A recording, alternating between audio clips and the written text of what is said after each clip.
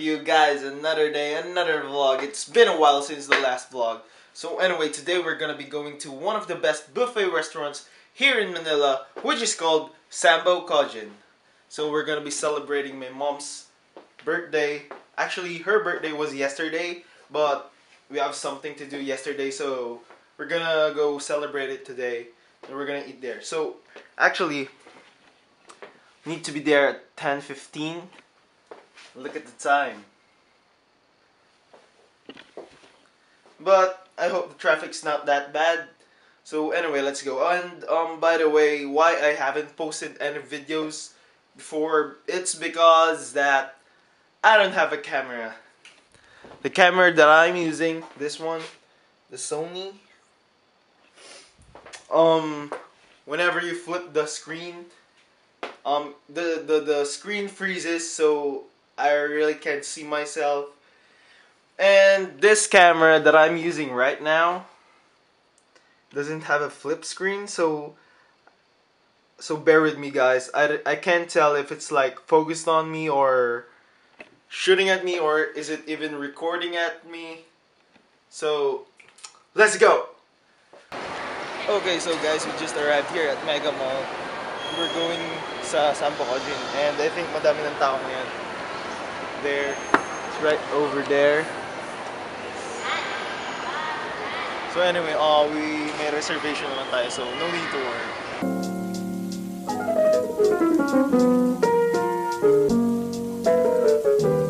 So guys, here in Sambokojin, we have everything.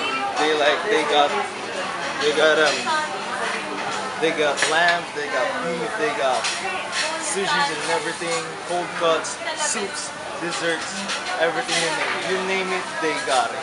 So anyway, I'm gonna drop this camera first because it's so heavy, and I'm gonna grab some food.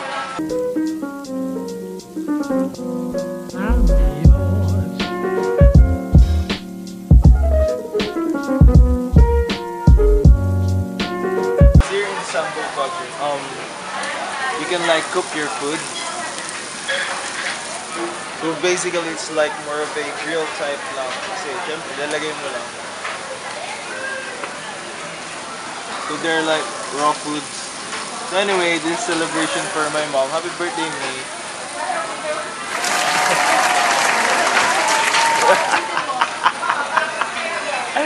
Kahit ano mangyari, ganyan na yan. So anyway, first round, we're gonna eat some tempuras and this, guys. Let's eat.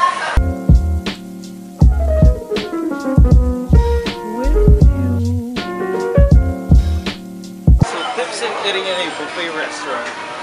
One thing, get the food that you don't eat every day. Huwag mo sulitin na porket mahal yung binayad mo, kukunin mo lahat. Just get the food that you don't eat every day. Like mga something special, mga ganun ba.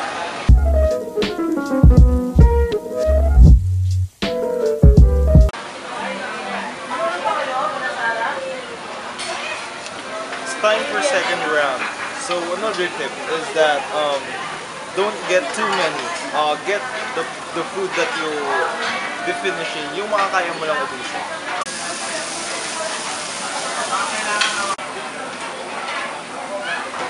So guys, this is like one of the best beef strips I've ever tasted.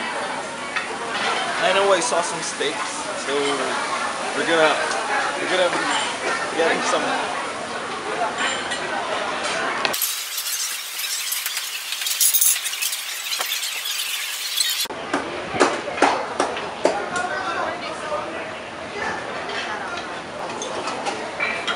Okay, isang slice ng lahat. Isa lang, sir. Lahat, each.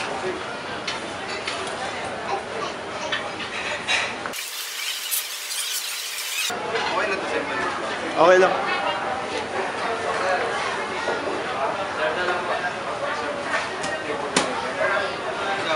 Dalawa na. Thank you.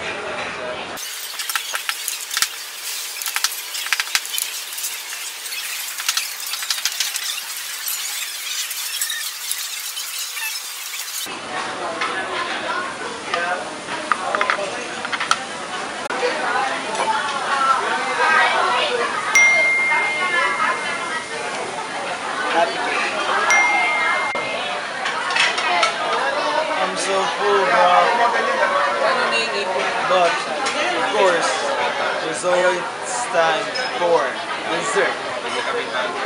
So we're gonna be going and get some dessert. Paolo, maganda camera yung video.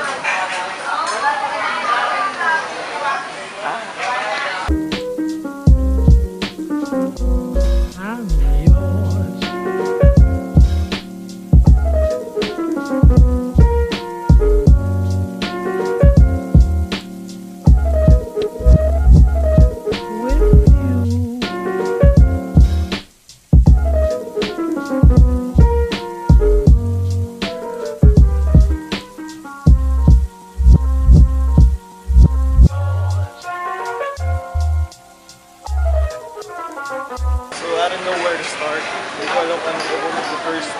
Sobrang dami. Let's just grab some.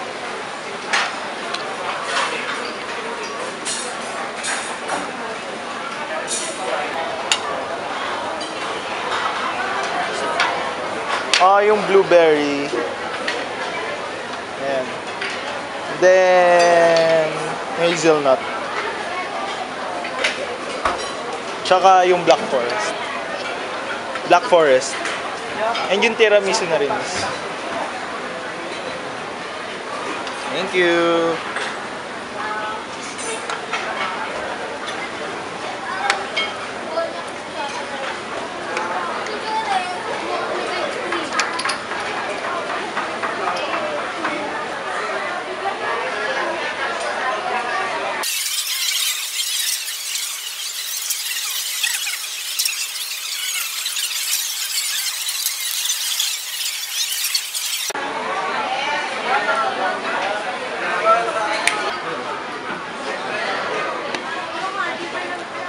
All done.